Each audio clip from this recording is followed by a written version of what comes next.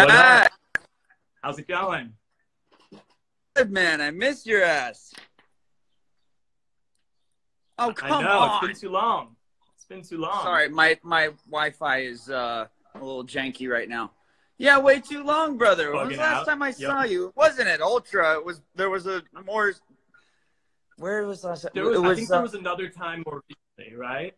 Yeah. It was like in the last couple months I saw you. I can't remember. Yeah. It's all blurry.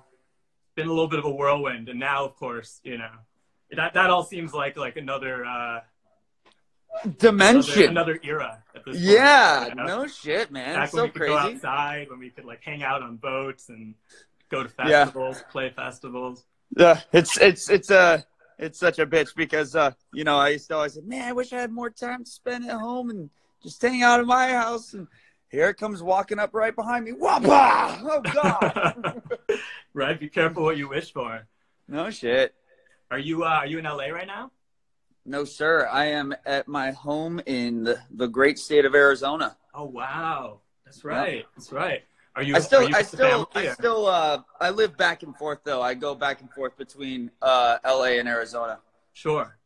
Are you hanging with the family, getting at least some quality time there? Or? Well, that's the thing. It's at that point where, like, if it, not to bring up the thing, sure. but that's why we're here. Yeah. But if I'm asymptomatic, then I'm not taking any chances, none. So.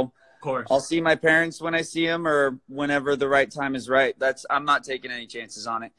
But at the end of the day, they're healthy. I'm healthy. I couldn't ask for anything more.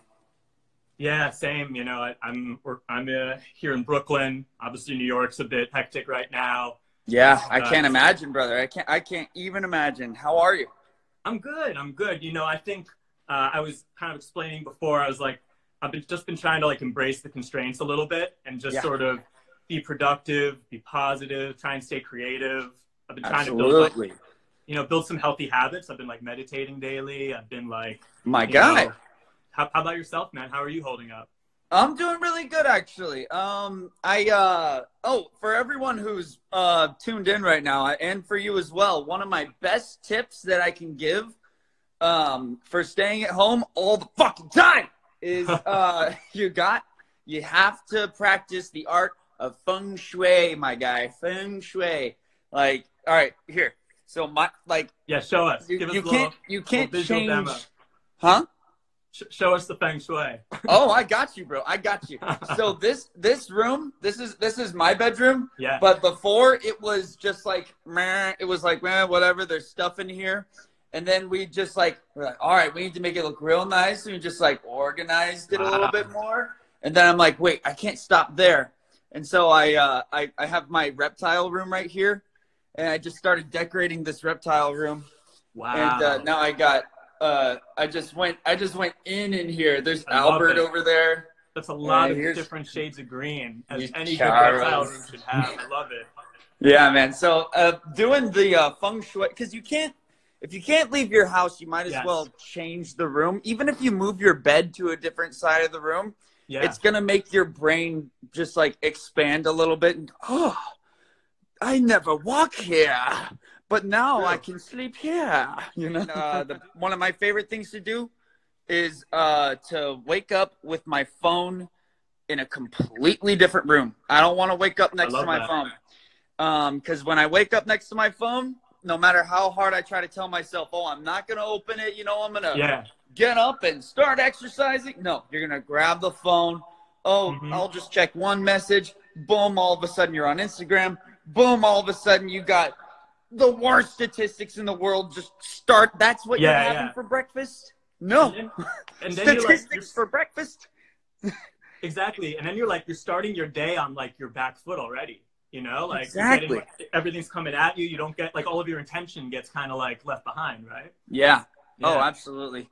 It was definitely messing with my just whole ebb and flow of everything. Like if you want to, I know there's people saying things like, if you don't do anything during this time, it's okay. And I get that sentiment. I get it. But, you know, if you truly care about your mental and physical health, you should be doing something beyond just consuming news and waiting for it to stop, waiting for it to, that's not, you have to do something. You're still a human at the end of the day. Yeah. Go, and, you know, the whole thing is stay inside, stay inside. And it's like, well, you should definitely go in your backyard or at least open a window and get some vitamin D because, like I said, we're still humans.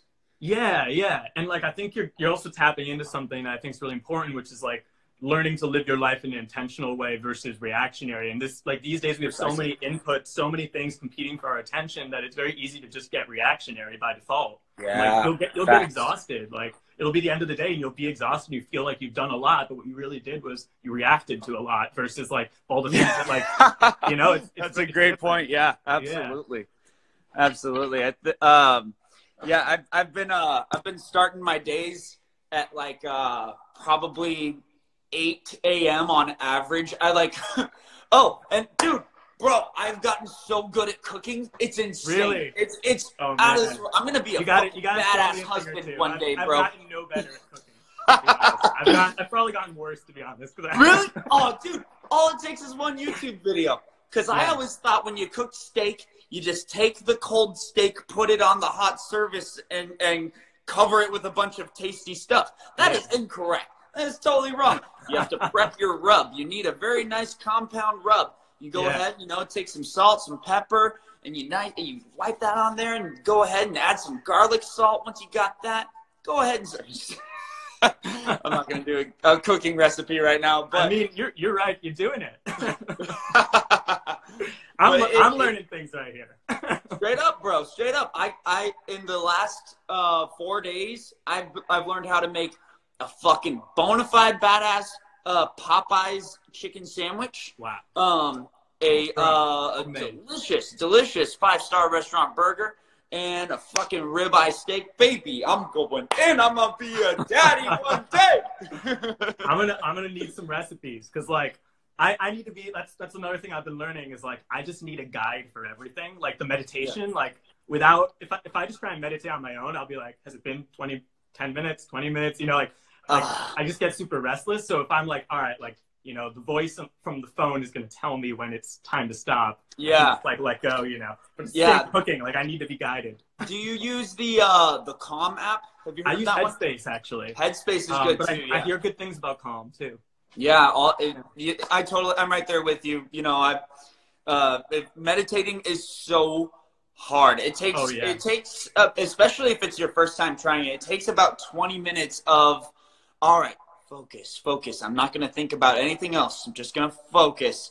And then all of a sudden you're like, why are buses yellow? That doesn't make any sense. Why am I worried about it? And then like that trails off into a completely different thought. And you're like, wait, I thought I was meditating.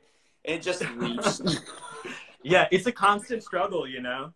But it's one thing I found, and I think for those who are listening too, is like, it's honestly, like, that's like the thing I've been saying the most is that the meditation has been like probably the biggest thing helping me through all this, just because even if I'm feeling like anxiety or nervous or something, if I take 10 minutes, 15 minutes to meditate, I'll always feel at least somewhat better, you know? Oh, dude. Isn't that crazy? Just a little bit, you know? Sometimes a lot, sometimes just a little, but it never does nothing, you know? It never doesn't help. That is so truer words couldn't have been said right there, brother. I totally agree with you. Every single time, even if you don't have that like Alan Watts level breaking point where, you know, you completely zen out, which I've had a few. I've properly meditated probably a handful, maybe like 8 times, where you really just feel your brain just kind of like leaving your body and just like just going in. But at the end of the day, it's mostly you just saying, shut up, brain, shut up. Yeah, you gotta keep it in line. Yeah. But it's okay because everyone thinks that I wouldn't say everyone, but a lot of people, when they try to meditate, as soon as they have a negative thought or as soon as they get off track, they like berate themselves like, oh, why can't I do it? And it's like, that's the whole opposite. You just take that thought and you say, treat the thought like someone signing up to move into the apartment that is your brain and be like, well, I looked over your application and unfortunately we're not going to be able to take you at this time. make your way out the door, and just let it go. You don't have to get angry at it. And that's right. Help. But like, you're right. It's like, rather than try and ignore it, just like come to grips with it, understand what it's about, do the credit check, you know, facts. All that. Facts. And be like, yeah, no, this doesn't work for me. Yeah. Right? No, big facts, massive facts. I respect that. I like that. I love that you're on the meditation vibe too, brother. It's critical. It really critical. It really is. And it's one of those things too, for anyone who's like listening out there, like, so many people told me to do it for so long. And I was like, yeah, totally. Sounds great. And like, I used to do it more back in the day, and then I kind of fell out of practice. And then I was like, oh yeah, like, it's on my to-do list. But you know, it seems sometimes daunting to carve out that kind of time in the day, especially when you're like, you're like, you're always in a rush. It's go. But like, I can't, it's probably been one of the most valuable changes I've made to my life in the past, year or so. Yeah, I couldn't agree with you more, man. It's critical. And hey, what better time to learn how to use it? What better time? Exactly. So yeah, for those who are also just tuning in, Studio Break, we got Ghastly here. I put a little question thing in my story. If anyone who's tuned in wants to ask some questions too, we can do a little Q&A at the end. So if you go there, you can submit questions. But you're staying busy, man. You have a new release out today. I sure do. Featuring Cara. Tell us a little bit about it. Tell us, the backstory, how did it come together? Happily. So I got put in touch with Cara, and I got her vocals, and I was like, oh God, these are amazing. So the song itself is about, at its core, it's about how we live in these, when we're looking for love or, any type of genuine intimacy, we tend to gravitate towards those who are either available or the most toxic for us. But, we're, as humans, we crave affection. So we kind of put ourselves in this circle. And that's why it says, why do I always do this to myself? And I really related with that, because at that time I had a lot of vapid, meaningless relationships where, it's just the old in out, as you could say, in and out burger, but I was not enjoying the beef. I feel that. But, I'm really happy with this song because it's a step in a direction that I'm happy to take, which is, ultimately embodying Ghastly into a genuine, like, real human persona, because I'm not always 10 out of 10 energy. 1, 2, 3, fuck it. No, nobody is like that. And while their brand and persona may make it seem that way, I want to be very, what's the word? Transparent in how I let myself be perceived these days. So this song was definitely a step in that direction. And a lot of people were expecting an album at this point. A lot of people were expecting that I was going to drop a brand new album. I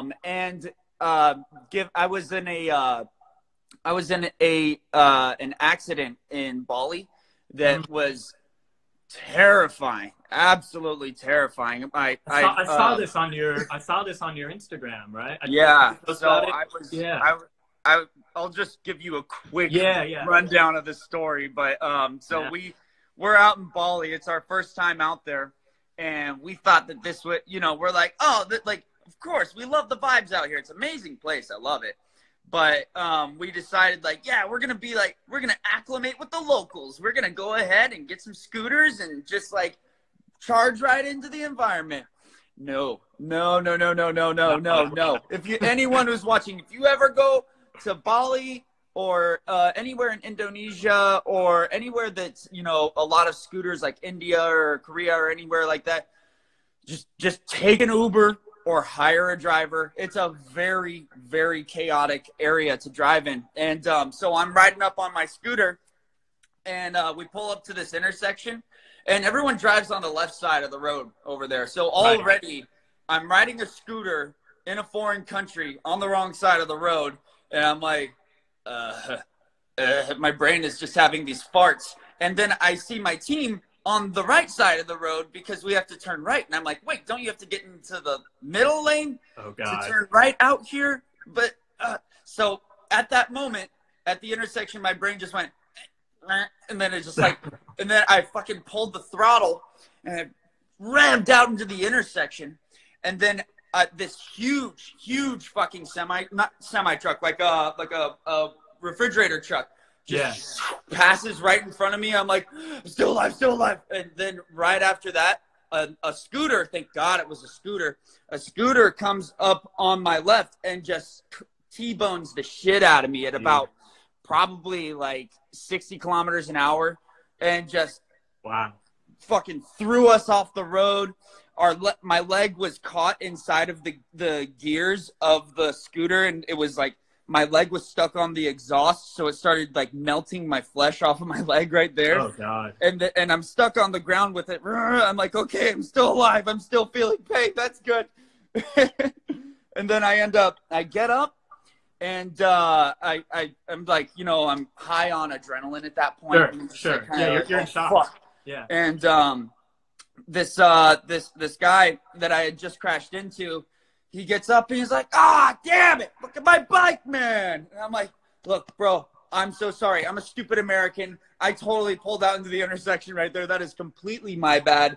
And he's like, he goes like this. And this was the moment where I really felt a change in myself, because he looked at me, he looked at my bike, and he looked at his bike, and he looks up and he's like, well, I guess we have two options right now. This can either be the worst day of our lives, or it can be the best day of our lives. And I was like, this is awful. What are you talking about? He's like, that's your choice. That's your choice. And it made me realize that, well, he's got a good point. I get to stay alive. I get to continue living in this fucking weird simulation that we're in right now. Yeah. So this is all extended simulation hours is what I'm experiencing right now. So it made me really thankful. It really made me like reevaluate what I valued, you know? And and now I find myself at this point where I just want to give as much to the world as I can creatively, and as honestly as possible. Yeah. Yeah. No, it's crazy what almost dying can do for you. No, it's true though. It's true though. Like, you know, I think that like when you have that kind of brush with your own mortality, you realize like it's very easy to feel invincible when you're young, like, and when you've experienced some success, and like, when you live a life that's like, you know, you get to make music and you get to tour and you get to travel and you get to interact with fans. It's like sometimes you can feel like you're riding high on a wave, and it's sometimes easy to forget that you can fall off. There's still gravity. Absolutely. And that your life could change overnight. Totally, man. Yeah, it really does. And it's like, it just, I just took a look at what I was valuing numbers on the internet and numbers in pieces of green paper with dead people on them more than the fact that I even get to be here, you know? And that's where I had that really, really big shift in my mind and my mentality. And I think it was a critical moment in my life, and I'm just happy that I get to be sitting here having this conversation with you right now. And me too, regardless of the circumstances, you know, I mean, don't get me wrong, it's fucking weird out there. It's crazy. I don't know what's going on. I don't think many people do, but at least we get to question it. At least we know that, like, all right, there's two options from this point, right? Right. We're either gonna, you know, figure this out. Everything's going to be fine. Everything's going to be totally kosher, and we're going to go back to normal, and just this will be a big meme, and we'll all just laugh about it one day. Or we go full Mad Max, pure chaos, and that's going to be awesome too. I'm stoked. Are you kidding me? Getting our group of rebels together, our nomadic tribe, and just going from like town to town. Yeah, this is new Chicago now, you know, shit like that. It'd be awesome. So like I'll have people I see in my life, and I'll be like, oh, like, we should catch up. Let's catch up sometime. And it doesn't happen. And now it's like, well, we're all in the same situation. It's like, can we press a button? Because that's all it takes now, you know? Facts. Big facts. Oh, man, I totally feel you on that. Yeah, I've FaceTimed with so many of my friends that I probably wouldn't have talked to or seen, where I'm just like, I need to make sure this person is, you know, alive and well, like, especially with like family members too. It's like, hey, you know, like, all of a sudden clout ain't worth shit and all it matters is that people are healthy. And I think that's really cool. I think Totally. putting life on standby is going to do great things for us in the long run. Totally. How has this all, I know you were talking about how, after that near-death experience and, and you really wanted to share all of yourself with the world. You mentioned the album. How has this all affected your creative process? Well, it's interesting. Interestingly enough, I'm not going to lie. I'm not going to sit here and lie to you and say, oh, man, I just buckle down and just create, man. Like, if you can't create and just like do it, then you're not a creative. No, like as creative individuals, and I'm sure any creative individual out there can agree with this. When the world is in pain, you can kind of feel it in your heart a little bit, and that while that can absolutely derail your creative process, my best resolution to that is to just simply try and channel that into it. Even if you're just sitting there and you're bummed and you don't feel creative, even if it's just like while you're watching a show to get your mind off of it, and just whether you draw, write, make music, paint your toenails, makeup, whatever. Yeah. As long as you're, at least trying, you're going to feel more fulfilled that you made an attempt, and then that will lead to a better day the next day and the next day and the next day. And so ultimately it's just really important that you find a solid group of individuals to communicate with, whether because, my heart goes out massively to those who are locked down and completely alone, like and they by far are the toughest to hold out through that. And so I just think it's critical now more than ever that we utilize this tool like we are right now, the internet, to really, really stay in touch with humans, because nobody's alone in this. Nobody's alone in this. And it's real easy to feel alone in this when you're literally alone. But at the end of the day, everyone's here for each other. And I think that's the silver lining in all this. I agree, man. Like, that was kind of the concept, like kind of behind the idea of the whole Studio Break thing to begin with. Yeah. I was like, so many of like my friends who were DJs and producers, they were on the road nonstop, constant cycle of touring, like electronic music is different than rock and like hip hop, where like it's a different touring cycle. It's constant. Music. And you go from like constantly touring to suddenly it's like going from 100 to 0 in terms of speed real quick. And everyone's like, I know a lot of people are working in like their home studios and the like, and that's great. Can be kind of a blessing and a curse, because the other thing that's kind of different with dance and electronic music too is that the actual process of creation oftentimes is pretty solitary, like facts. Like I was in a band in high school and like it was like a hang every time, like jamming at practice, like you're hanging with your friends, but like making music, it can be kind of an isolating thing, even when you're not in like a global pandemic, Totally, brother. So that's why I was like, we should do this thing and like, just check in with artists, like see how everyone's doing, bring the community in a little bit, because I'm sure that it's the same for all of the fans, like, all the festivals are being canceled one after another, and it's like, how do we stay connected? So kind of help that. I totally feel that, man. I love that you're doing this. It's a great idea. And while it's on my mind, one more tip: watch comedies, watch stand up, watch things that are gonna make you laugh. Like I myself am a big time horror fanatic. Yeah. And I'll usually go to sleep with like, the Poltergeist or Hereditary on TV, wholesome content to fall asleep to. I love that stuff. Oh God, screaming, And that was usually my modus operandi when I would go to sleep. But now I try to just like push all that out. It's like, did you hear the new C19 news? It's like, nope. And I don't need to, because I know I will still be here tomorrow. So I'm going to stay right here. I'm going to laugh. I'm going to fucking just focus on just enjoying my life regardless of the outcomes, because there's this monk that I've been listening to lately where he talks about how you should reserve the privilege of either sadness, anger, happiness, or laughter for only yourself. Like, you should never, and it's obviously easier said than done, but he goes on and on about how you ultimately, emotions are these,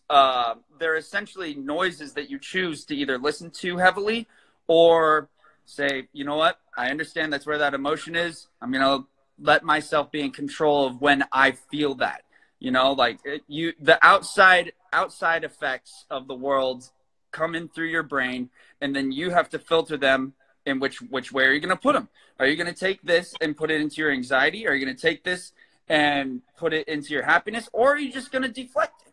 Which obviously, like I said, easier said than done. Sure. But, you know, so is anything else that's ever been accomplished by humans ever. You know? That one meme. That one thing, you know. Wish I had more time for art, and it's like sneaking up behind. Yeah.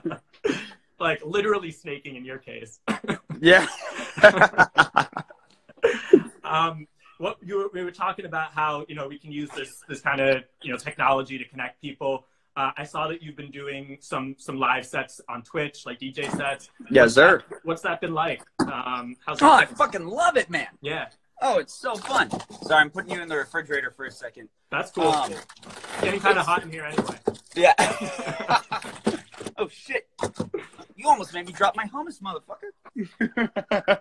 I have been known to misplace hummus when you have been known to misplace hummus. Ooh, keep my eye on you. What were we talking about? I have ADD. The DJing on Twitch and how that's man, I love I absolutely love it, man. It's honestly I always wanted to do it, but you know, when you're constantly traveling, you constantly have a deadline, you constantly have to do this and that and this and that.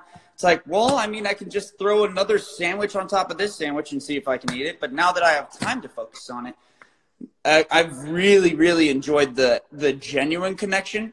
It's and I swear to God, there was my last stream. I went for 3.5 hours. I DJ'd, and by the end of it, man, it felt just like getting off stage. It felt like getting off stage. That feeling of like walking off and knowing that you had this shared experience with all these people. It felt just as real then. So it's such a gift that we have this technology at this time, because I can't imagine, you know, what it'd be like to just sit at home, watch the news, not be able to connect with anyone really, unless it's like a phone call on the landline or something. Yeah.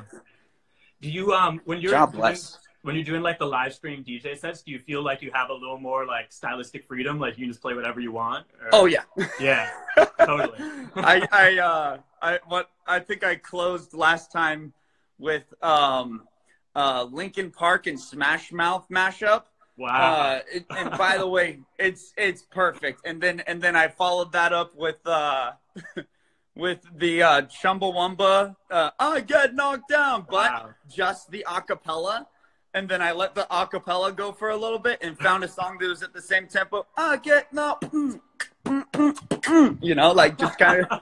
It's like, oh shit, this is working, and people are like, "Did you make this edit?" I'm like, "It's happening right now." Yeah, the live edit right now. Yeah. That's cool. And you know, I know you're playing the Proximity and Brownies and Lemonade, the Digital Mirage. Is that you're playing? Is that later tonight that you're playing? Yeah, I'm on at I believe 9:45. Cool. I have to double check because I have so much scheduled today. I just for sure. Constantly putting stuff out there, especially with on release days. It's release day. It's release day, and the release is on Proximity too, right? Yes, sir. Yes, sir. There you go. And that wasn't even planned. I was just like, yeah, let's release that with Proximity, and then all this happened. They're like, hey, we're throwing a festival. I'm like, weird. Let's do that. Good timing. Yeah, definitely. Do you know what you're gonna play for that, or like what kind of approach you're gonna do to that set, or nope. You're just gonna there we go.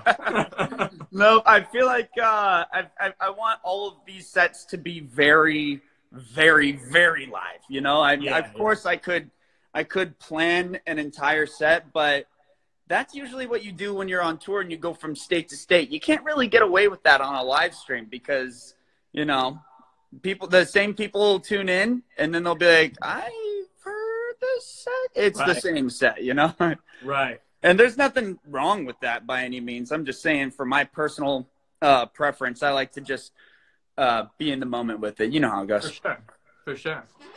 That's cool. Any new reptiles in your life? How are we doing on that front? I mean, if you want, we can go and say hi to them real quick. Let's go say hi to them. I think. All right. Why have a reptile room if I can't share it with people once in a while? That's because they're my babies. My babies. But yeah, this is the entrance, and I always, little boa constrictor caution sign. Because Charles, I've been feeding Charles right here. I've been feeding him chicken lately. Okay. Charles, bitty. Wow. What kind of is that? Is a boa constrictor? Yeah, he's a red-tailed boa constrictor, and I've been feeding him chicken lately. And don't worry, folks, it's all humanely killed and humanely sent over. In case anyone's curious about it, that's just what happens when you own predators, literal predators. But he's been eating chicken lately, and he's got this he's getting crazier because of it, because he's never had chicken before. So he's like, what the fuck is this? It's so good. So if I even tap on the cage, sometimes he'll be like, chicken. But he can't over imagine here, an existence without it now. What's that? He can't imagine an existence without chicken. Exactly. Well, I mean, could you imagine not having chicken? Nah. But here's my son, Albert. Here, buddy. Can you see him? Yeah, there he is. What is Albert? Albert is he's a chameleon. He's a panther chameleon. Oh, amazing. And all those little white spots he's shedding right now. You can see the tip of his nose is really, really smooth and velvet looking, while his arm right there has a layer of flesh coming off. But he's a great boy. Oh, he's holding my finger. He's holding on tight. Good boy. Good boy. All right, I'm gonna try it. All right, let go. There you go, bud. And I got one more for you. Oof, all right. Sorry, this room is super humid. Rightfully so. It's good for them, though, right? They love it. They absolutely love it. They live for it. They couldn't live without it, actually. But when I come in here, it's just like, whew. And this is Velma. She's just hiding right there. You see her? Velma. Yes, Velma Barfield. She's named after one of the most notorious female serial killers. Oh, yeah. And she is just a sweetheart. Yes, you are, Velma. You're so good. She, when I bought her, they told me, be careful. She has one of the gnarliest bites you can get from a boa. And I'm like, yeah, that's fine. I've been bit in the face before. I'll be all right. But she has never bit. She has never struck at me. She is a total sweetheart. I'd go as far as to say she's nicer than probably 80% of people's dogs and cats that I've met. She's super sweet. Right. Granted, she has a little bit less personality because she just kind of sits there and waits to eat. But she doesn't bite me, so it's cool with me. When did you get Velma? I got Velma about 4 months ago, I think. 4 months ago. Yeah. I actually have this big thing of her breed right there. That big canvas cool. thing. Yeah. That's awesome. Yes, sir. I've never owned a bigger snake. I had a garter snake growing up. Garter snakes are so sick. They're so cute. They're so cute. He was super feisty, he would sneak out. I would hear a rustle or I'd get a sixth sense and I'd see him airborne. He just he figured out a way to launch himself out of the. What? I didn't see. I've never owned a garter snake. I only know about them. They're really super cute. feisty. You gotta keep an eye on them. Because I saw a couple of people asking where the other snakes were. They are in here. These are all of the baby ball pythons are in here. They're in this rock and over there in that rock. They're tucked away. But I keep them right here, out here, because one, they look awesome out here, and two, whenever people would come over, it's the perfect starter snake, oh, a snake. It's like, just, I know you got these preconceived notions about snakes that they're all evil and they're all out to get you and they're all venomous. Right. But that's absolutely the farthest thing from the truth. Let me prove it to you. Here is a snake named Chelsea, and I'll just put it in their hands, and they're like, is it going to hurt me? I'm like, not unless you start punching it. Right. It's just going to sit there and just be cute and just go like all day. It's important, you know, to get people started with, like, you know, the proper graduation and the snake. Yeah. You know, you can't start them with you can't go full anaconda on them at the beginning. Absolutely. No, I remember one time Skrillex came over to my house when I was in LA, and I introduced him to Chelsea, the python, because he was kind of like about snakes. And I was like, oh, just trust me, brother. This one is super sweet. And I handed it to him, and he's like, this is really cool. Oh, yeah. I was like, see? They're sweethearts. Ease them into it. Ease them into it. Yeah. What's one thing you're doing every day during this quarantine that is helping stay positive? A routine. A routine has helped a lot. Because without the routine, I feel like you're going to slowly descend. Your mind can descend into chaos without a routine, especially at this time. Whether it's wake up, like my routine right now is I wake up, no phone in my room, go straight into the bathroom and start with a hot shower, end with a cold shower, brush my teeth, and get fully dressed like I was going to go out into public. You know, no reason to, you know, just like, of course, wearing a robe all the time is nice. But for me personally, I like to feel like I'm still taking on the day. And that for me, that includes getting, you know, putting thought into my wardrobe, even if only one person sees it. And then I come out, I have breakfast, and then I go straight to either watching something that puts me in a good mood, some kind of comedy, or I'll go straight to my piano and just start playing on that. I either laugh or I play piano. And once I got myself in a really good headspace, that's when I decide to go to more extracurricular activities and start doing, you know, my really kicking in on the music, or if I don't feel like doing music that day, I'll draw or I'll read a book or a manga. But the one thing I won't do is just sit there and consume news media. You have, I know it's important to stay informed. Obviously, that goes without saying, but it's also a fact that ignorance is bliss in these times, and you need more bliss than you need, you know, to know every single tiny detail and every single statistic. So that's what's really helped. And good sleep. Good sleep. Yeah. I've never had time for good sleep before. Same. This is a first, man. It's really good. It's like, no, I want to like totally be in my body right now. It's tight. Oh no. So a lot of people my family told me they'll never come to my house again if I get this one. But I really want to get an Insularis pit viper, which is if you've ever seen, they're so beautiful. You probably seen a picture of one. They're like really, you see them, those really bright blue ones with like the crazy like dragon face. Only problem is they are venomous. They're venomous. All pit vipers are, right? Yeah, exactly. And if you have a low chance of dying from it, but if you do get bit, you're guaranteed one thing, and that's called necrosis. So wherever you get bit, that part of your finger is essentially gonna or hand or wherever, it's gonna rot and just turn into a little like hole, which, you know, I think could be kind of hard if it's done in the right way, you know. It's definitely on some level badass, for sure. Dude, I would be, dude, I've been keeping snakes for so long now. I would know how to do it. But, you know, I like my family more than I like Insularis pit vipers. So sure. How's your workflow for a track usually? Like, what do you start with, you know, production-wise? I get that changes every single time, honestly. For me personally, like I'll start with just drums, just to like, I'll always have drums laid out just as a primer, because no matter what, the song is going to have percussion. I don't know exactly what kind of synths or anything, but I know it will have a kick drum, and I know it will have a snare, and I know it will have hi-hats. So it's very important to have that drawn out and just imagine it as like a drummer in your band, and you're the one who's like playing the synths, like going off of the drummer's vibe, and that's how I'll just kind of like get a melody going. But I think one of the most important things you can do is find a song or a collection of songs that really, really inspire you and make your brain light up with that creative fire.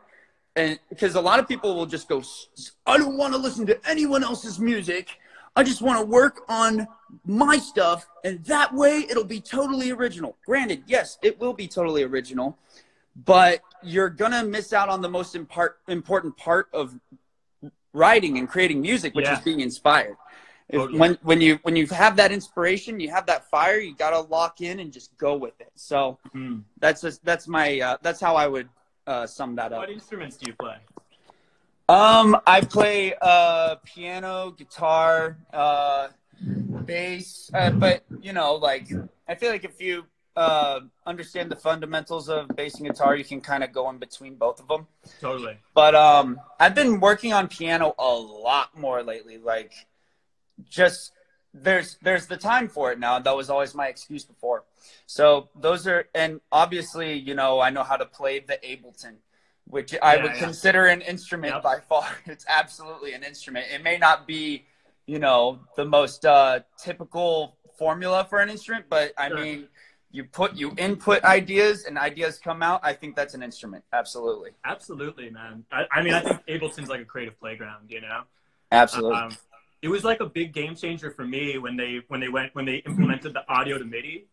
Because like I've always been a mic musician. Like I'll hear things, but I couldn't tell you what the notes are. I know they're in the right key with each other. Oh yeah. It used to be tough because I used to always have to like find the thing on the keyboard that sounded like the note in my head, but now I can just sing it directly in. And like, that's an awesome method. Yeah, I like that. I started out with what's it called? Audacity. Oh yeah. Yeah. I was Audacity, baby. With G-Verb. Yeah. Oh yeah. I used to use Audacity to like edit audio clips, you know, and then I'd like bring them into like whichever DAW I was using. Love that. Fuck yeah. Yeah, I think that it's really important that you just get, if that's the field that you want to go into, just get the free stuff. If you can't afford the big stuff or you can't figure out how to get a hold of it, then just start with something. If you got GarageBand or Audacity or whatever, you know, start with something. If you really care about learning about it, it's not going to harm you to learn in one and then bring it over to the other. In fact, it'll probably give you an advantage. It will, I think. You know, you bring in these sort of like, there's some universal truths, you know, that you can translate cross-platform. Wow, Absolutely. There are a lot of good questions here. What anime are you currently watching, if any?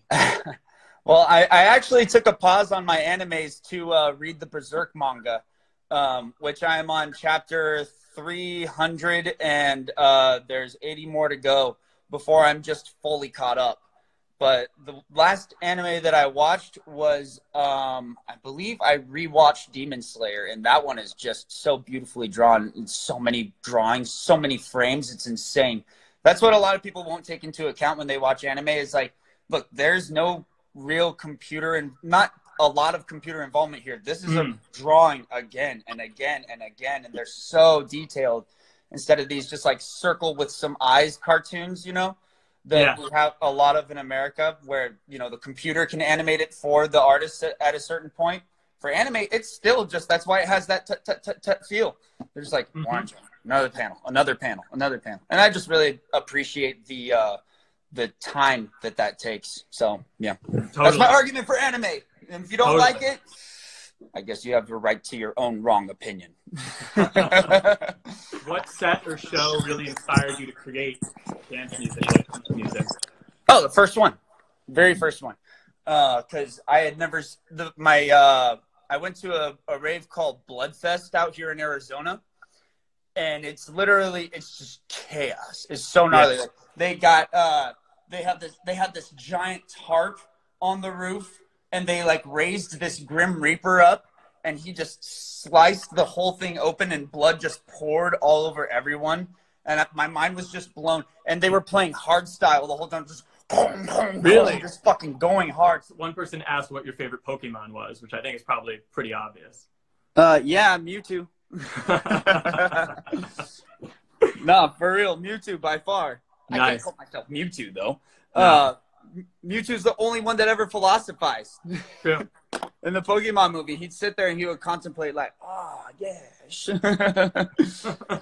So I respected that about Mewtwo. Everyone else is just shouting their names, a bunch of arrogant assholes.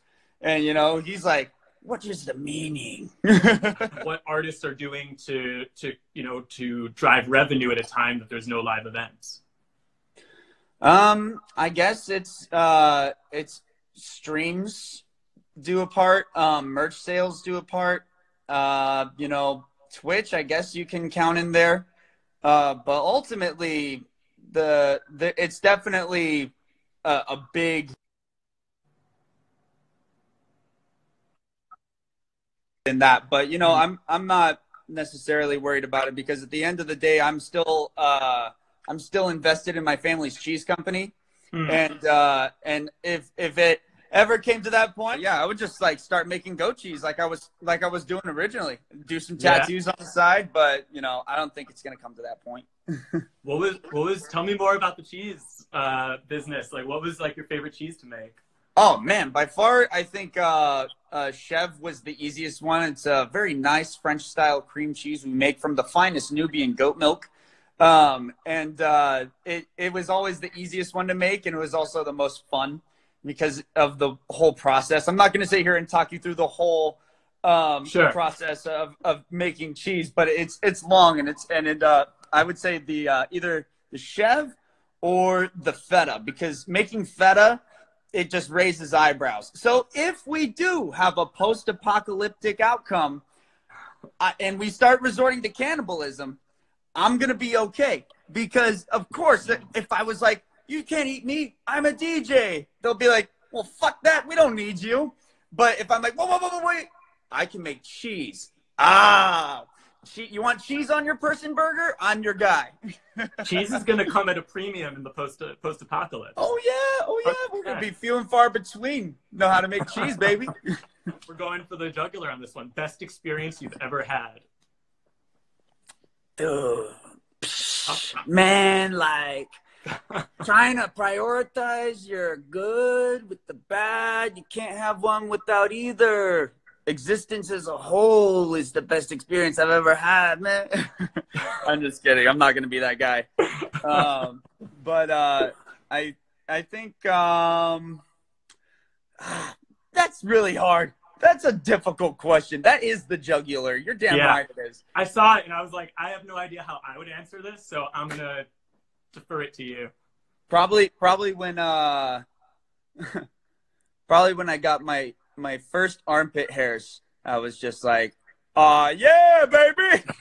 It's an exciting time for fuck yeah, puberty, let's go. I don't know, to be honest. I have no way of, there's too many facets to try and like angle that question into. Sure. I could never answer it. I would be talking to you for like, I would be answering that question for an hour if I was to answer it honestly. Yeah. All right. Well, I don't know. Let's do one more just because I couldn't answer that one too. Let's do one more just because of that. Slightly less jugular question. Please. What is the best song ever? Best way for an upcoming producer to market music, stand out from the crowd. Well, let me tell you, buddy, you're in luck. Now is the time. If you want to, everyone's at home. Now is the time to really do something unique. You have to do something unique to catch people's attention, which is hard because everything's essentially been done for a long time. Everything has been done. But now we just take conglomerations of things that inspire us, and then we make our own stuff. So you got to think of something that, like, of course, the music is number one priority. It's number one priority. You need those songs that when people hear the first couple notes, they say, oh, yes! Because you've had those moments where you're in a car with friends, someone puts the song on, not even a second in, everyone goes, oh, yeah. You need that song that really, really fires people up, those collections of songs that do this.